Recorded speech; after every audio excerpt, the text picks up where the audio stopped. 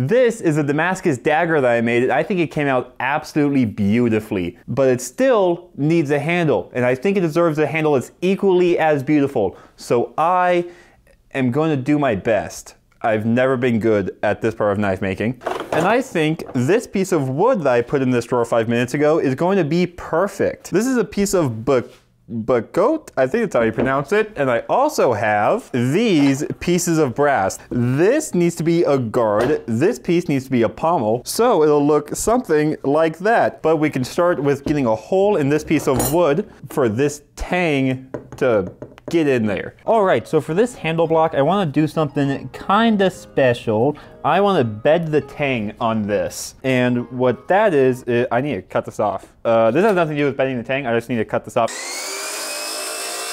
So I need to get this tang inside this handle and like have a really snug fit so it's not like wobbling around in there. I can cover the tang in wax, cover this whole section, and then with the wax on, I can shove this in that hole and fill up all the gaps with epoxy, and this will just pop straight out. So anyway, that's the game plan. I need to get a hole in this now. Should I mark the center? Yeah, sure. Be all fancy with it. 1.44, so 9.2 or 0.92. That's not even, wow, oh, 7.2. Yep, I'm big braining today. That's not in the middle, is it? No, it's not even close to the middle, whatever. What's the chance that these holes are gonna line up? There's no shot. Okay, pro gamer time. I need a hole going all the way through this handle. I just need to line it up exactly, but luckily, I'm a pro gamer, and if I just like line it up, yes, yep, right there. Oh wait, actually? Oh my god, that is shockingly close. I was kind of playing a bit. I wasn't expecting to even hit it. So I need to widen this hole, and I'll just do that with the drill bit. It's not the best, but you can cut sideways with the drill bit.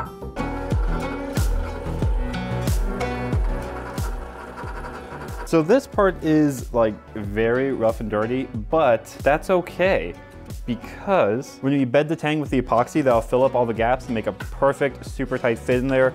It'll be great. It's just gonna be really quick and dirty for now.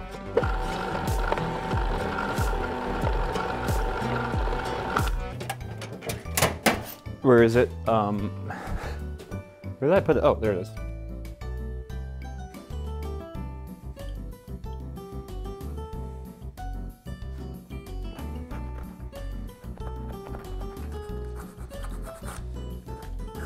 Now, other side.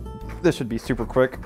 Yeah, this like handle broach, this like tiny saw is absolutely amazing for this. It was made for exactly this. I don't know why I'm so surprised by that, but that should be good now. That was super quick. Let's go. Yes, look at that.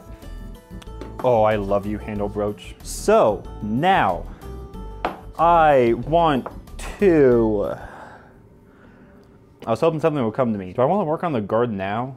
I'm really scared of the guard. Okay, the reason I am terrified to do this guard is the fit up with the blade has to be very accurate. Let me get an example. So where this guard lines up with the blade, it's very common to have gaps. You see that gap that like can open up? That is really difficult for that gap to not be there. It has to be very accurate, and you really only get one shot. You can kind of fudge it, but I don't have that much room on this piece of brass, so I have to get it pretty much in the first try. And that's something I'm not very good at. So I think I'll just cut this to length, kind of get it roughly shaped, and then do that first. Or actually, you know, I don't think I'm gonna shape anything. I'm just gonna do that first, and then I can shape the guard around it if I didn't mess it up. You know, a surprising challenge that you never really think of when trying to do stuff like this is drawing accurate lines. Like It's so important to be able to draw an accurate line, and it's like so not obvious how to do that. Like you think it's just a line. Like I could just draw a line and it'd be good enough, but like no, it's not good enough. I have to like put effort into it. That's so annoying. Okay, so I need a rectangle in the middle of this bar. This edge is more square than that edge, so I'm gonna work everything off of this edge. Okay, yeah, so that's not that difficult. I just need two lines that are the same width as the thickness of this blade.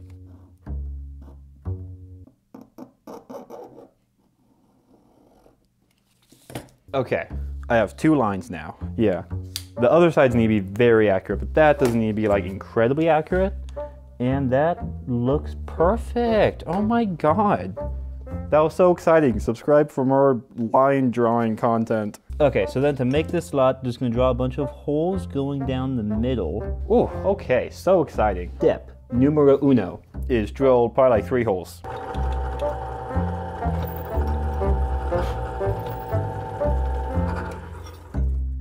Step numero dos is to use the cutest little ember on the planet. Look at that thing. Can you look at this thing? It's so cute, the camera doesn't even focus on it.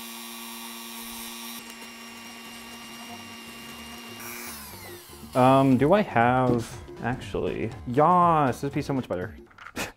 That was stupid. I'm sorry for saying yas. Use this? Yeah, I'm gonna switch to this. Step 3 is to use this itty bitty widow file. Oh, it's so cute. This is all so adorable. This needs to go in this slot, which it doesn't yet. And I can't have any gaps. If I have any, calm down. I kicked the tripod. If I have any gaps, I have to do something to fix it, since it looks really bad. This file doesn't really cut on its side, which sucks. Oh, because if I use the side that cuts on the side, it cuts on the side. Ain't that crazy? Yeah, see, it's going further now. I'm feeling really good about this though. I think it's gonna all work out fine. Do I have any reason to be confident? Absolutely not.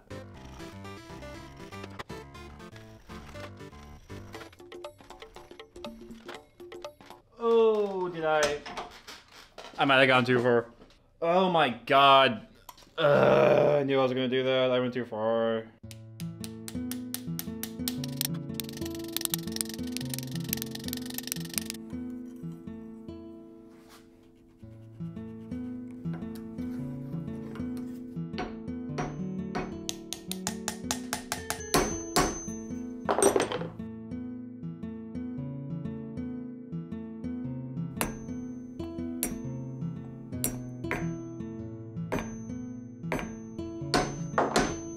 All right, so you just saw me trying to close up that gap that was in the guard. There was a gap because I went too fast. And I was using the ball peen hammer and this thing for that. I was using them to squish the brass and like push it into closer to the blade to close up that gap. Hopefully that made sense. But it's looking really good, so we can start getting the profile of the guard in. So I just need to blue Dykem this back up and we can start laying out all of the shapes for the guard. Do everything that I just explained. I'm just talking now, so you have to watch me put blue Dykem on this.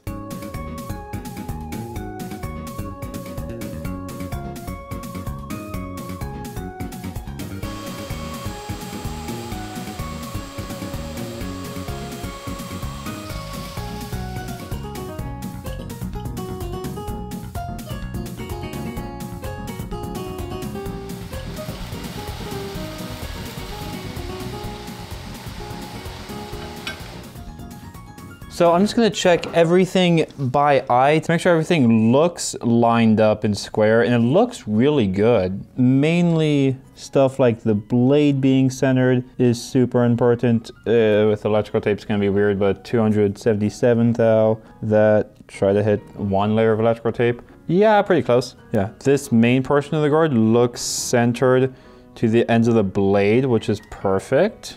All looks really good. I think what I should do now, just because I don't want to be working on one piece for too long, because that gets really boring, is bedded tang on this handle block. Yeah, so I could cut the tang down now, which I think that is what I want to do. Yeah, okay. So I'm just gonna cut off that little bit of metal poking out, and then I think I just put a piece of painter's tape on this side to plug that hole so the epoxy doesn't spill out.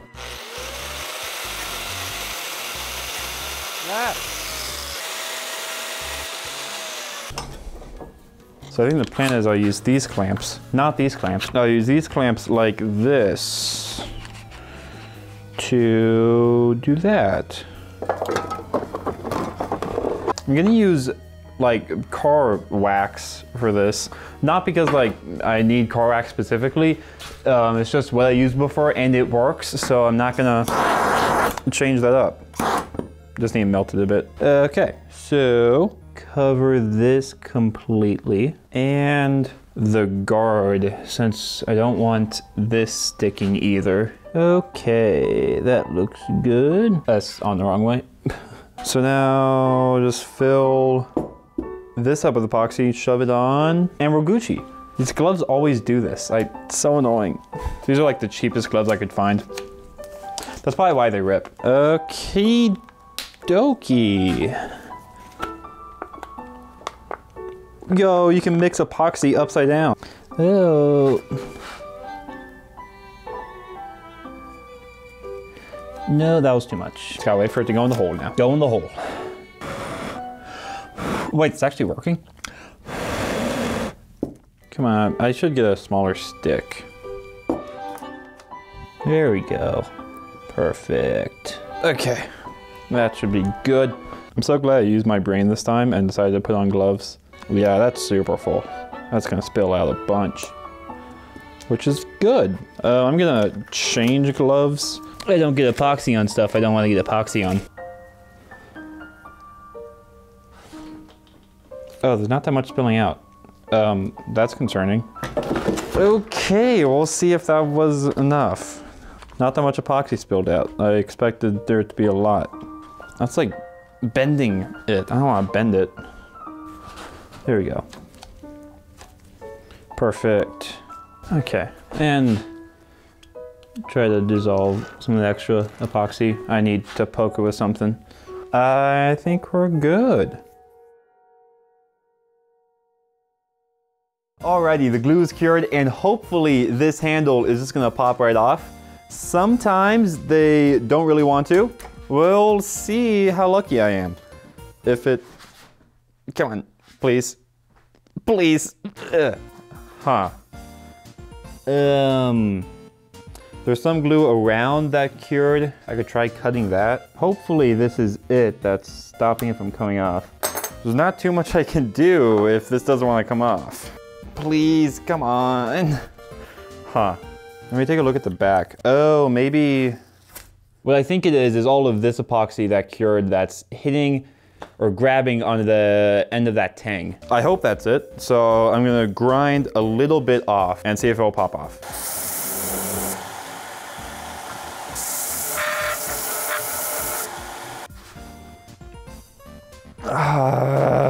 Kind of mangling everything up right now too. I'm taking off epoxy though. This is doing something. Oh. Yes. Oh, the guard's wiggling. Please. No. Well, I know it's not the guard now. 5-minute epoxy isn't strong enough. You should better epoxy. I think that's pretty good epoxy.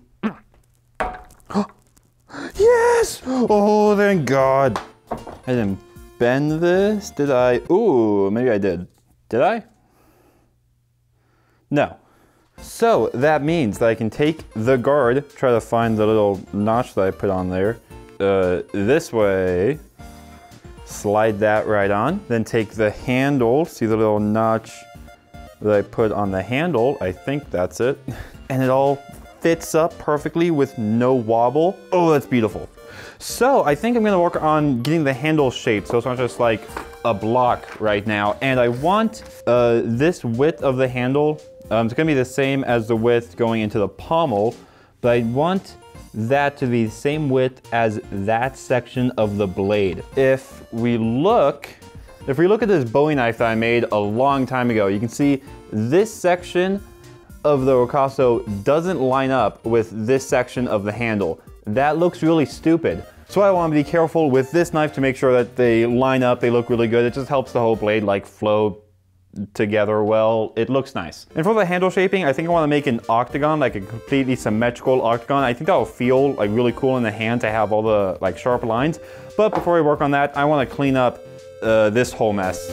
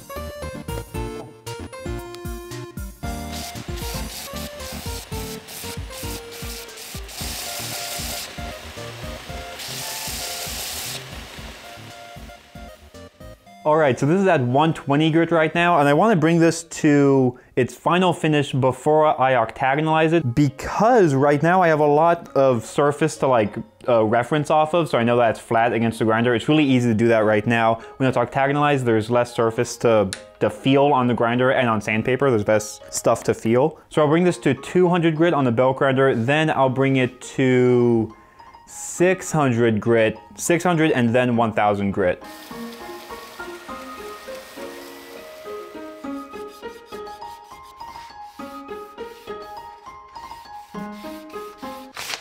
Yep.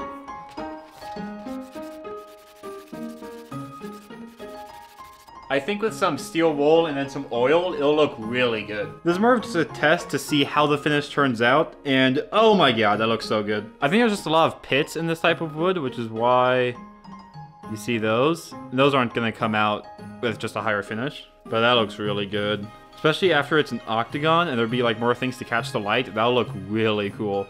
I love how much contrast there is. Oh, look at that. So now we got the guard and the handle at a really good spot. They're all squared off and even, and it's easy to work off of. But you might have noticed, haven't even started on the pommel yet. And that's because I'm a little bit scared of the pommel. But ooh, would you look at the time? It's not pommel time. But yeah, that's it for now. I'm gonna work on that pommel later. So, bye.